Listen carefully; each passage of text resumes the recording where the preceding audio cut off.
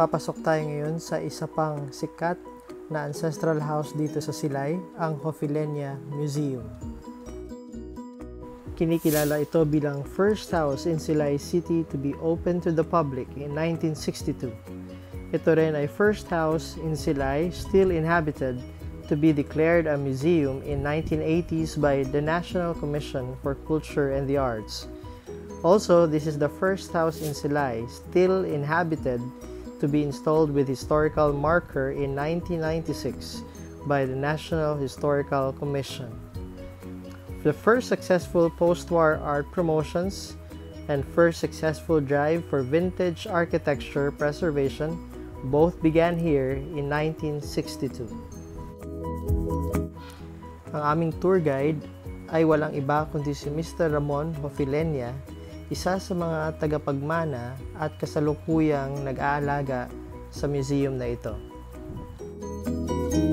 Pinakita sa amin ni Sir Ramon ang ilan sa mga sinaunang bagay na kanilang na-preserve even up to this time.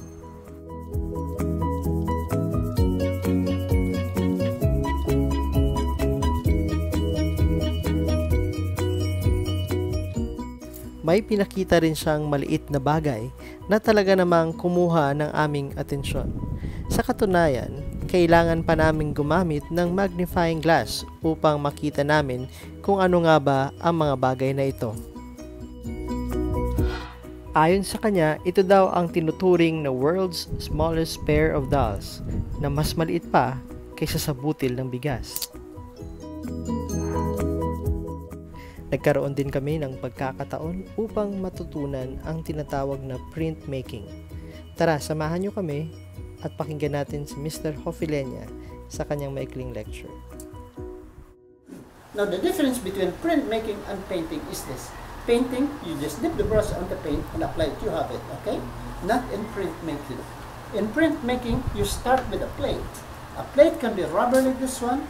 It can be cardboard. It can be wood, stone, whatever. And once you get the plate, you engrave the image. In this case, you engrave the image with a wood carving tool. Okay? Now, after you engrave the image, you apply ink. And the ink I usually use is what they use in the printing press because it's very durable. Now, let us make believe I'm spreading the ink here. And let's make believe because my ink has dried up. As you can see, it's almost as old as me, okay? So let's make believe I'm spreading the ink here. After you spread the ink, you apply ink on the inside. Put paper on the machine and let the ink side face the paper. Of course, when you run the machine, the ink will transfer the paper. And the result of this plate is this one. This is a village church in Peru.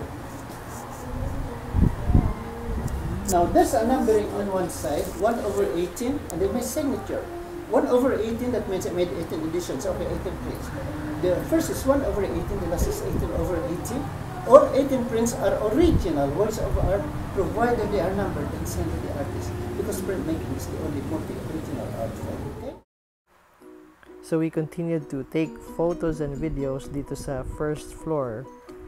Pero sa second floor na puro mga paintings ay hindi na kami pinayagan na kumuha ng mga pictures dahil pwedeng makasira ito sa mga oil paintings.